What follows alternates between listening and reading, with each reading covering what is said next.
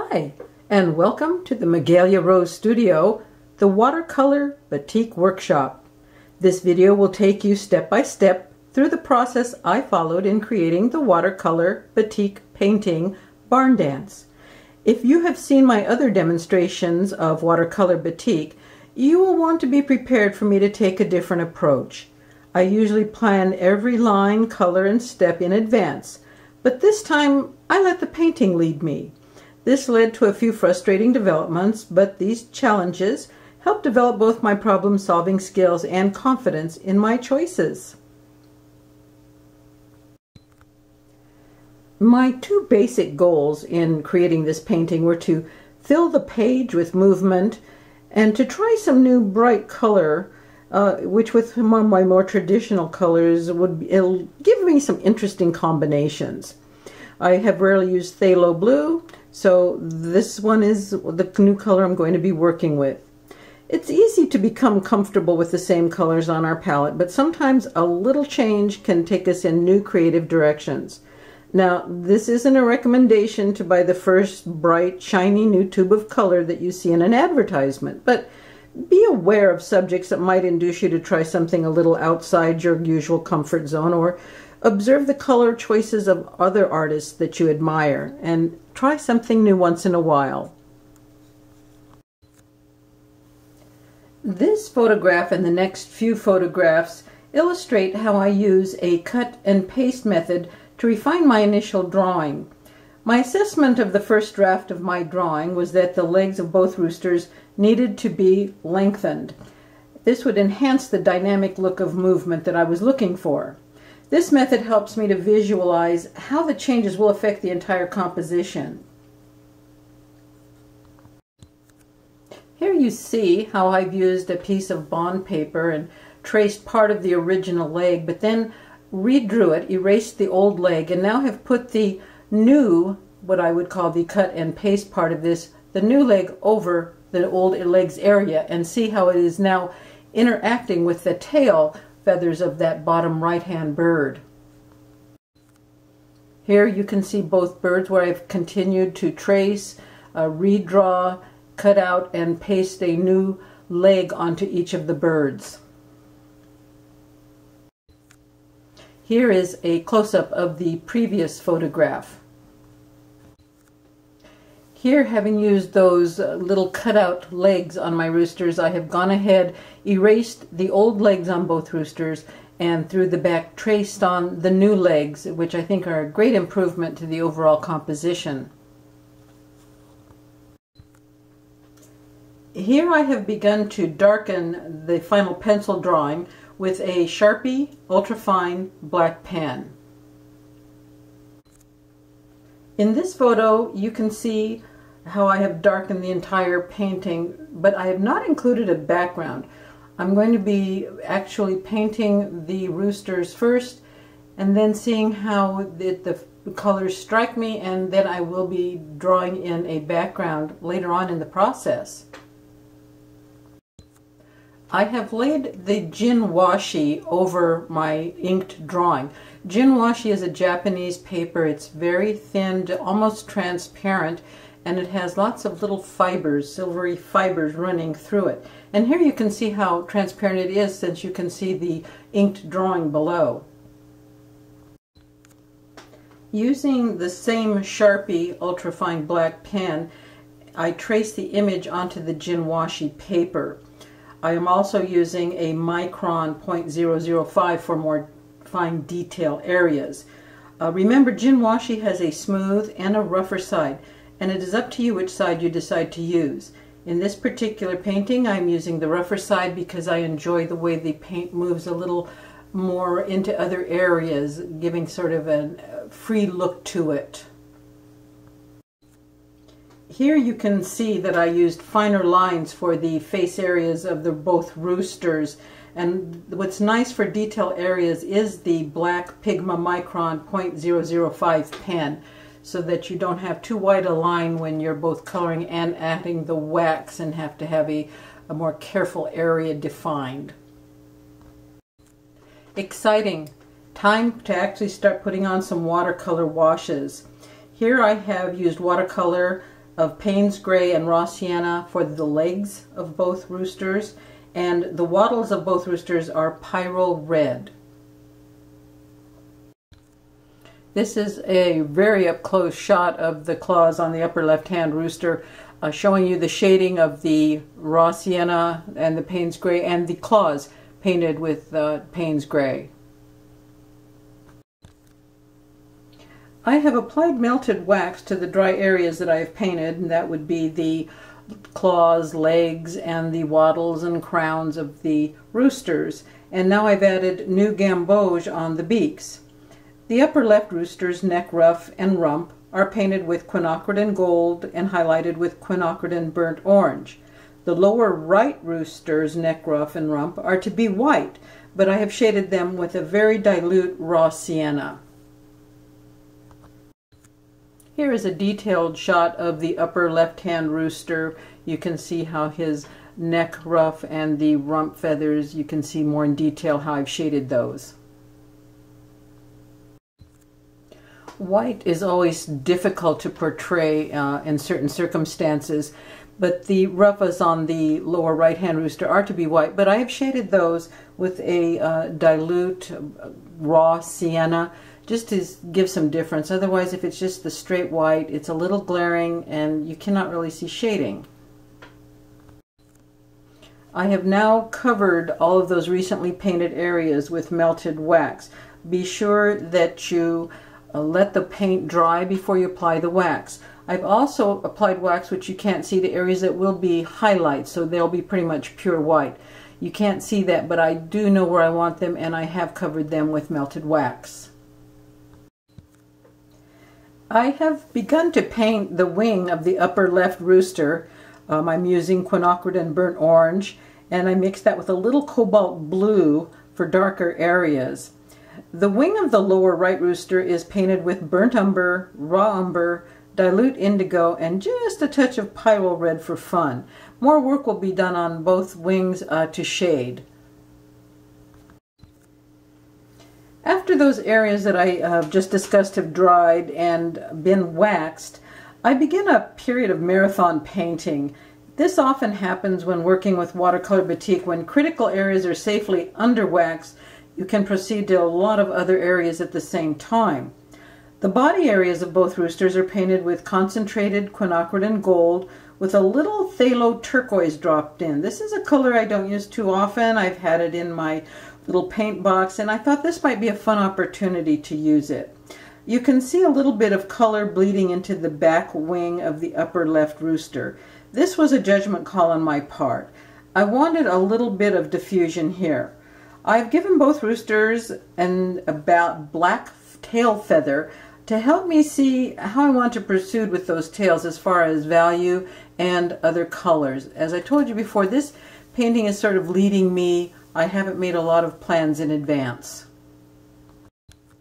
Here you can see I have gone over, and once the area was dry, added some additional color. Most of that is burnt umber to the wing on the rooster to the lower right.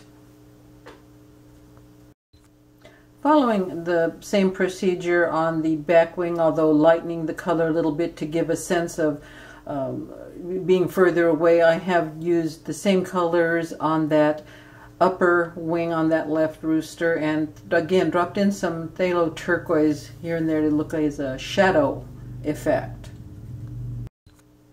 Continuing to have some fun with that phthalo turquoise, I've applied some of that to several of the tail feathers on each of the birds. As you can see, the colors are starting to come together a little bit.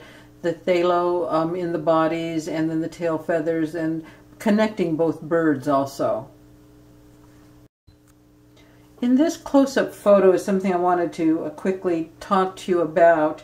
You'll notice how the watercolor runs along the fibers and also the basic fabric of the Ginwashi. And it's important at this point not to panic. This is just one of those very magical and unpredictable traits of Ginwashi. I know in advance that it will show through on some of the other tail feathers, but that's come with the fun, and you just have to kind of relax and go with it and have a let's see what happens attitude. Here is a close-up detail photo of the progress on the tail feathers of that upper left-hand rooster. Wax has been applied to all the dried painted tail feathers, and I continue to paint the remaining tail feathers with quinacridone and gold, and when dry cover them with wax. And you will notice in those overpaint areas where the phthalo has run in, the quinacridone and gold sort of mixes with it and makes a green.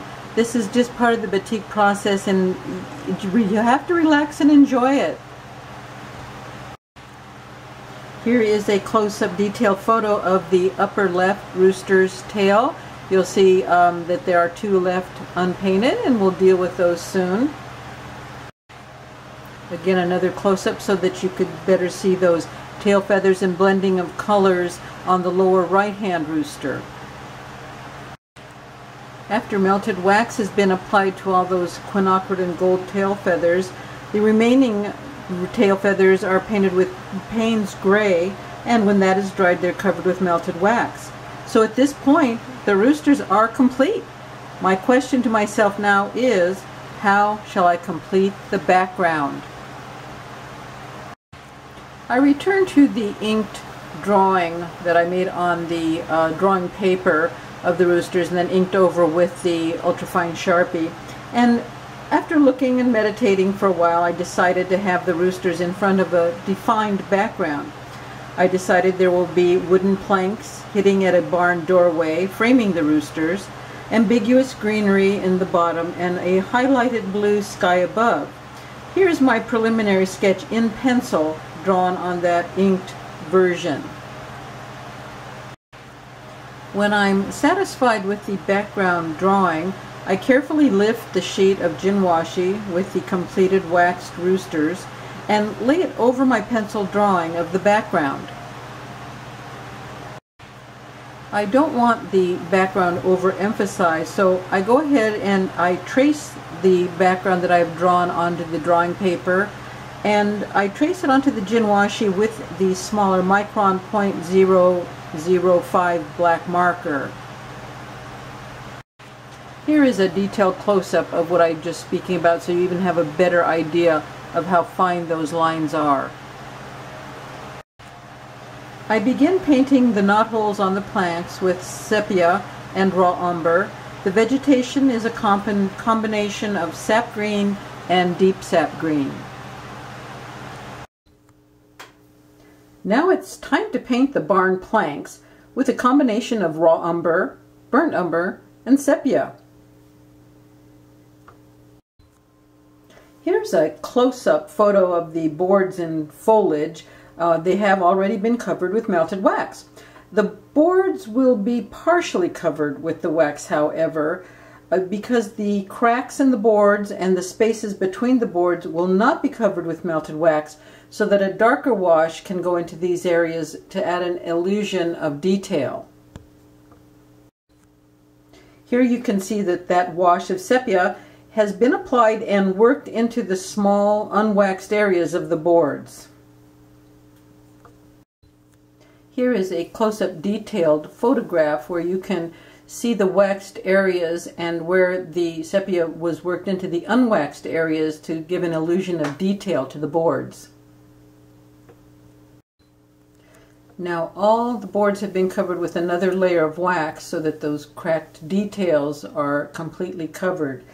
So the only thing left is that background sky area and around the foliage area in the center of the painting. So now I'm going to cover all those unwaxed areas with a wash of sap green and deep sap green in the foliage areas, which I will blend up into the sky areas with phthalo turquoise and Prussian to create the blue sky. The sunlit areas in the sky are new gamboge and are simply allowed to blend in with those two blues up in that upper sky area to make an illusion of highlight and to add some interest to the sky. Now the entire painting was dry, and I'm preparing to completely cover the entire painting with a layer of wax. You can see my little skillet where I melt the wax, and I do use usually standard batik wax, or sometimes I use paraffin or a mixture of both. be sure that if you're heating your wax that you always use ventilation, and remember it is hot. Use care. Don't handle with fingers. Be aware that once a brush is dipped in the wax, that's pretty much all it's going to be good for. So I'm getting ready to add that final layer over the entire painting that I call the cracking layer. Here is a detail of the cracking layer, and you can see how it obscures many of the details of the painting underneath. When the cracking layer has cooled, I remove the push pins and I lift the painting, releasing it from the support board.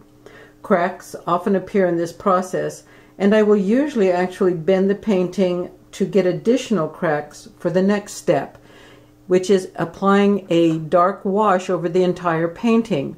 Here you can see I have a dark indigo wash and also a dark green wash. The green goes below third, and the blue wash usually I will go ahead and put over the top area here.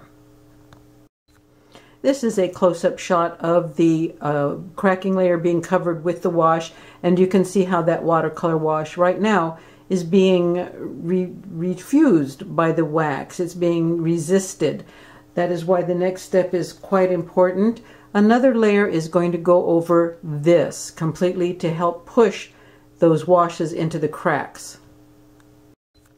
Once that layer of wax is brushed over the wash, putting it into the cracks, I have to work rather quickly. I don't want the washes to continue spreading under the wax. So I immediately heat up my dry iron to the cotton linen setting and prepare to remove the wax layers. Here's my ironing setup, plenty of craft paper and newsprint to absorb the melting wax, and all work areas covered with plastic tarps. A large trash bag nearby to accept the used papers. I also keep windows open and a fan running for adequate ventilation. It can take some time, but be sure that you get all the wax removed. Be patient, it will happen. And here you can see that once the wax is removed, that the Ginwashi is being thin will reflect the color of whatever's beneath it. Here you see on your left, over just the cardboard, it's sort of dull, but put over the white matboard, colors come alive. You need to probably, after you finish on Ginwashi, to protect the painting and to make framing possible, mount it on a piece of white matboard cut to the same size of the painting. I use either Yes Paste or an archival spray adhesive to attach the painting to the matboard. The painting is complete. Now here it's mounted on the white matboard. If any corrections are needed to be made, I either use watercolor almost directly from the tube or gouache. I usually frame my watercolor batik paintings much like any of my other watercolor paintings, matted in a wood or metal gallery frame and with acrylic glazing. Your creation, however, you can handle any way you desire. Thank you so much for joining me as I shared my adventure into this watercolor batik process in creating a painting that was somewhat off the cuff. If you enjoyed this video, please become a subscriber. And whether you are a beginner or experienced watercolorist, or whether you're interested in watercolor batik or more traditional watercolor, I have instructional watercolor videos that would possibly be fun for you to give a try. So until next time, keep painting.